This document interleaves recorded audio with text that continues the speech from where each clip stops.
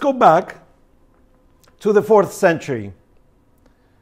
Here we have, in the catacombs of Marcellinus and Peter in Rome, the second half of the 4th century, a depiction of Jesus flanked by Paul and Peter holding the gospel, and underneath there are the martyrs that they're represented.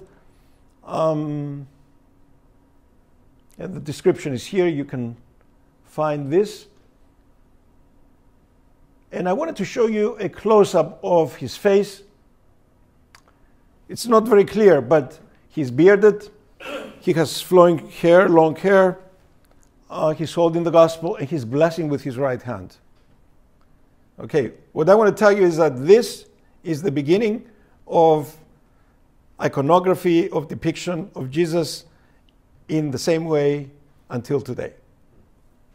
At least in the East, he's been depicted like this, in the Eastern Church, in the Orthodox Church. Here is another one from the same period, bearded Jesus with the Alpha and the Omega, from the catacomb of Comodilla, one of the first bearded images of Jesus, late 4th century. Okay, here in San Apollinare in Classe in Ravenna, 6th century, from the time of Justinian, we have this cross with the face of Christ at the center, bearded again, long hair, similar tradition.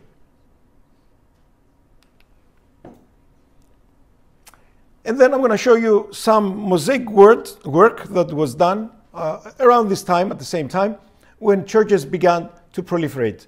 After Constantine, after Christians receiving freedom to worship, to build churches, to worship freely and to build churches freely, and the emperor even underwrites the cost of many churches. He builds probably 450 churches around the empire at this time, during the 4th century, during his lifetime. Then we have the beginning of the proliferation of Christian art. The Christians are free, they take what they have in the traditions of the Romans and the Greeks, and they develop it and make it into a Christian tradition. And we're going to talk about why they're doing this as well, but I think you're going to see this as I talk. And watch this, okay? This is a vine. And this is from a floor of a Venetian church that has been destroyed by an earthquake in Paphos of Cyprus. And the vine, of course, represents a couple of things. What? He said, I am the vine, right? And also, what do we get from the vine? Wine, right? So, the Holy Eucharist. So this is on the floor of this church, a mosaic. On the same floor, we have the deer. And this is a motif, I would say, or a depiction that is found in many churches. And I'll show you a couple of them, where the deer are in front of a spring of water. And I'll show you the next one, which will explain something. As a deer longs for flowing streams, so my soul longs for you, O God. So the use of the deer is given a meaning that's deeper and more profound than just an animal. As the psalm explains, that my soul searches for you and longs for you, just like the deer, especially when they sense their time of death, or they're sensing that they need water, they run to find water so that they can live longer. So Christians, like the deer, they long for Christ, they long for the water that he promised the Samaritan woman, and the water and the deer together represent that. Here is a classic example from the mausoleum of Galla Placidia that we saw before in 450, where the two deer are coming to the source of water.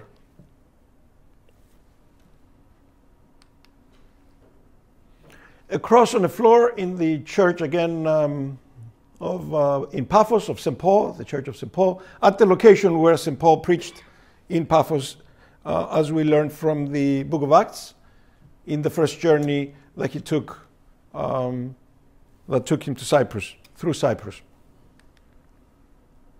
And on the same floor of that church, we have this, which is basically a chalice. And underneath says, wisdom has mingled her wine in a bowl. So what would this represent? A chalice, wine, mixed wine, mingled wine. Okay? Say it. What does it represent? The Eucharist, communion. Okay, let me switch gears a little bit, and I'm going to tell you what the media, you already saw some things, but I'm going to give you a little more about what kind of media are used for creation of Christian iconography, Christian icons, and to this day, what kind of media. Let's see. The first one is encaustic paintings. And these are made with hot pigmented wax on wooden panel. If you search on the internet, you'll find this method. And it tells you how to do it. Don't try it, it's difficult. Don't burn yourself with the wax. But this is an ancient practice. I'll show you some of those beautiful ones that come to us from 2,000 years ago. Fresco is a technique of mural painting executed upon freshly laid or wet lime plaster. Water is used as the vehicle for the pigment to merge with the plaster, and with the setting of the plaster, the painting becomes an integral part of the wall. Okay?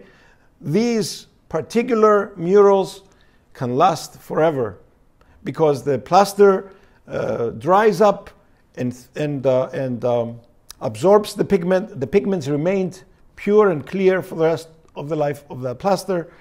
And we have some examples from thousands of years, and later Christian examples from 1,000 years ago, 1,500 years ago, that are, the colors are vibrant to this day. Mosaic, made from the assemblage of small pieces of colored glass or stone or other materials known as tesserae, which are put together in a very special way. And all of these methods are still being done today. I would say that encaustic and fresco is more difficult to make, so you find them very often. But mosaic is frequently made even in our times. In fact, all you need to do is go to the cathedral here, the Annunciation Cathedral. The entire cathedral is covered with mosaics. Portable icons on wood. This is the most common kind of icons that we have, and you will see them if you go next door afterwards. This is just a piece of wood treated in a special way, and the icon is created on it, and these are easy to carry around. That's why we call them portables, and we use them during the services, still in the Orthodox Church, depending on what the feast is and how we need to use it. And then we have plain wall paintings. In Greece, many times, because the churches are made out of stone or made out of plaster, the iconographer comes in and he paints straight on the wall. Here, because we're using these paper kind of walls, what do you call them? Drywall. They're easy to be damaged, and you don't paint directly on them because they won't last very long. And of course, there's paper on top, and you're going to be painting on paper. So what they do, what iconographers do here in the United States, they do painting on canvas. And then they take the canvas and they bring it and they stick it to the wall, and they put the pieces together as a puzzle and create an icon. If you go into an Orthodox church that has this, my church does in Marietta, you will see, and I watched the iconographer when he was doing it. He brought these pieces that I would not be able to put them together. He did, and especially the ones on the dome of the church, which is a huge space, and he had to do it looking up most of the time. An amazing process, and you need a very smart guy to actually do things like that. There's a lot of mathematics there that even though he's not a mathematician, he applies a lot of mathematics to put those things together. And so, most commonly in the United States, we have this painting on canvas, which lasts for a long time. Even if there is water that seeps through the wall, the canvas is still safe. Okay, now that I said all that, let me show you an encaustic icon, an icon done with the encaustic method. Pigments are mixed with wax and they're burnt into the wood. This icon is from the monastery of St. Catherine's on Sinai. I have actually seen it. It's not as big as that. It's about this big. Okay, and it's one of the earliest portable icons, probably the earliest portable icon of Christ that we have preserved to this day from the 6th century. I wanted to show you his face, close up of his face. What do you see here? There's a difference, between the one eye and the other. The tear might be an artifact from the long time that this icon has been around, but it could be a tear of like he's actually crying, because this shows a reaction to something. He's peaceful on this side, and there's a reaction here. He's upset. He is disturbed. Yes, can you see it? He's disturbed. What would Christ be disturbed by? Our fallen nature, our sinfulness. He's crying for us. Okay? Many other things too, but let's stay with that. So the iconographer was conveying a specific point when he created that difference in the eye in the one side and in the other. Okay, this is a beautiful mosaic from the 11th century at the great church of Hagia Sophia in Constantinople, which was covered with plaster for many centuries when the Muslims took over, and they turned that church into a mosque. And then in 1931, the church, they turned Hagia Sophia into a museum. So they began to open up the iconography that was on the walls, and this is what they revealed here. It's actually the Theotokos on one side, the Virgin Mary, and St. John on the other. It's the icon of Desis, the supplication, and Christ in the center, bearded with long hair. He has this blue over him and this red underneath. We'll talk about that in a moment. He's holding the gospel and he's blessing with his right hand, with a footstool, with a pillow behind him, and blessing with his right hand and holding a book, the book of the Gospels. And this is from the church of the Protaton in Karies, which is the center of Mount Athos. If you don't know what Mount Athos is, ask me later, I'll explain. By one of the most famous iconographers from the 13th century. So it's a proclamation of who this is. He is the Savior of the world. He is Jesus Christ, the Christ, and he is the light of the world. And he's God and man. There is one more element.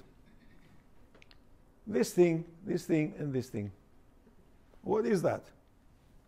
That's actually two words.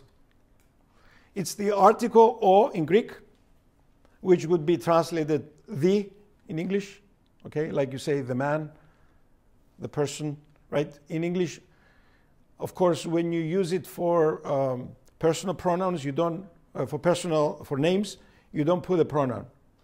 In Greek, you always do. It's the way you distinguish masculine from feminine from neuter. Okay, in English, you don't do it for names. But here, omega and ni, the N, right? This is a proclamation of who he is as he appeared in the Old Testament. So, in the early church, and subsequently, at least in the Orthodox Church, I'm not sure what the other traditions might have, there is an understanding that God the Father never appeared. Only the Logos, the Word of God, appeared. Through the Word, this is from the Gospel of John, through the Word, the world was created. All creation was created through the Word of God.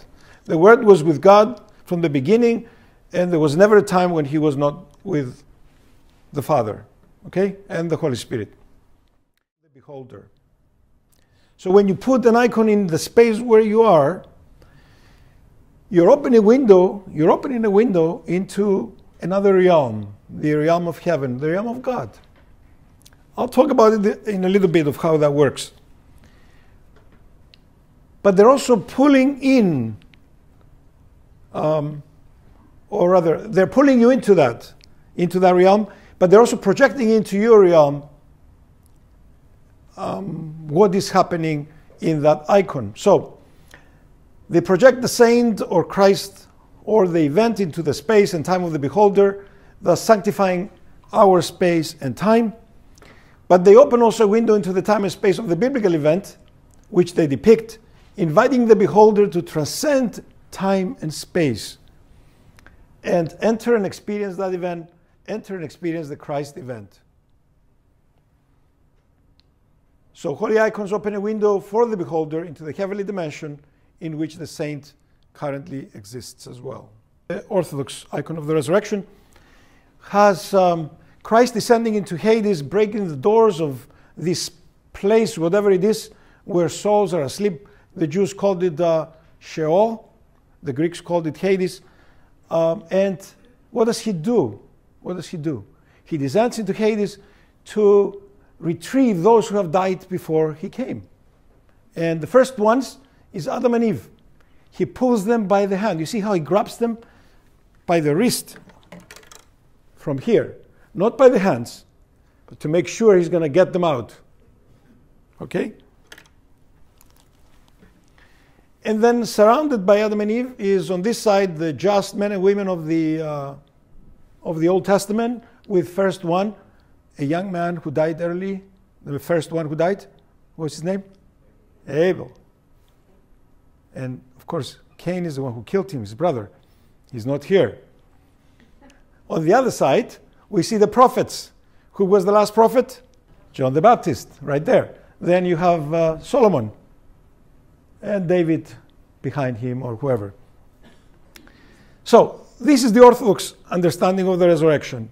That is a descent into Hades, is a salvation event that brings people back and opens up the kingdom of God, where the thief enters first and others are resurrected at the moment of the death of Christ, when the earth is shaken and the tombs are open, and many of the old people of the Old Testament are risen, who enter heaven with their bodies, resurrected bodies. So you go to the Vatican Museum. So you go to the Vatican Museum.